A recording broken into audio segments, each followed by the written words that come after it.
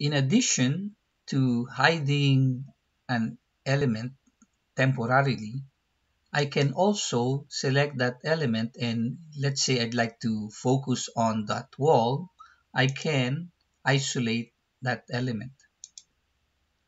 And in reverse, now I can only see that wall and maybe focus on what I'd like to do with that wall.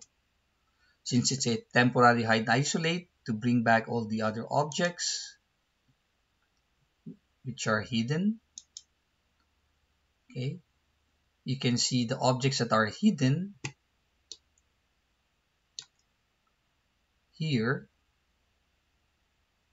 using the close reveal hidden elements, and to simply bring back the other objects that you